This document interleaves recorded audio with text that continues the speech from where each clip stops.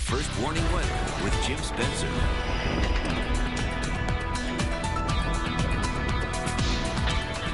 Let's begin with a quick look at the current conditions, or at least the numbers today. High temperature, also the current temperature, 99 degrees at Mabry.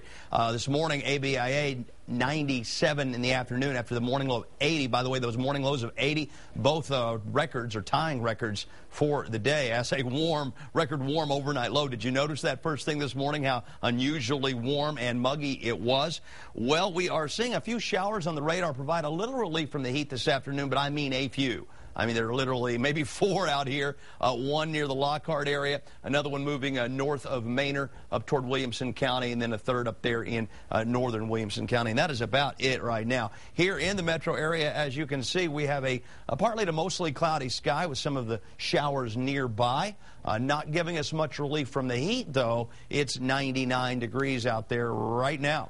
Here's our evening planning forecast, taking it into the low 90s by 8 o'clock tonight as the sun sets, and at 10 o'clock, about 87 degrees with partly cloudy skies. Again, current readings, very, very warm. A little rain-cooled air up around Georgetown, if you want to call 93 cooler. 92 out in Burnett, still 99 in Llano. And here in the city and to the east, LaGrange coming in at 90 degrees, where there were a few showers in that area earlier today.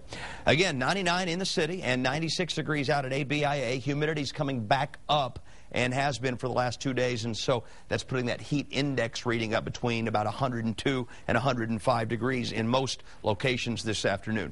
Winds are southeast at 9 in the city, and at the airport a south-southeast wind at 7, and sunset tonight is 5 till 8.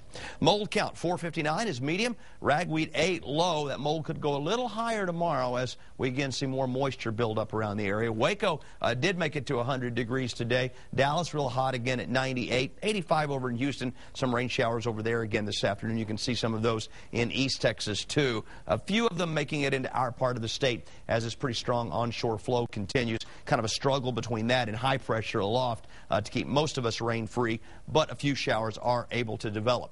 Well, there's the big hurricane, and it is a big one. Now, a Category 4 Hurricane Earl, just missing most of the islands here in the Lesser Antilles, the northern part of the Lesser Antilles, but it was a close call. Anguilla is right there, and I mean, it just really brushed the island. There are a lot of damage reports coming in there from the northernmost British Virgin Islands and from Anguilla, but again, it could have been worse. Now, what's going to happen with Earl? They're really interested in this on the east coast of the U.S. because this is a Category 4 hurricane. Next to strongest category. Winds gusting to 161 miles per hour. This is Thursday afternoon. 135 mile per hour winds, and appears to be headed toward the middle Atlantic coast.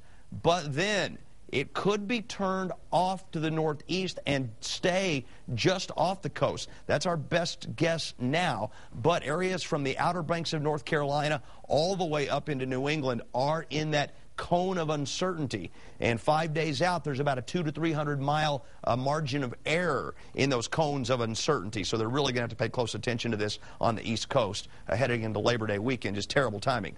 Okay, that's Tropical Storm Fiona moving in behind Earl. Danielle, by the way, has just weakened to a tropical storm way off in the northern Atlantic. Okay, here are our current temperatures in the 70s, or rather our low temperatures tonight in the 70s, our high temperatures tomorrow, again in the mid to upper 90s. 78 in Austin tonight and partly cloudy. Let's go 99 tomorrow and partly cloudy. Could we see a stray shower tomorrow? Sure. The next day, yeah, possible. But the chances of that only at 10%, meaning that, again, we're only expecting isolated activity. Then we head into Labor Day weekend. Looking pretty good around here. Good for outdoor water recreation, I would say. It's going to be hot and humid with low rain chances.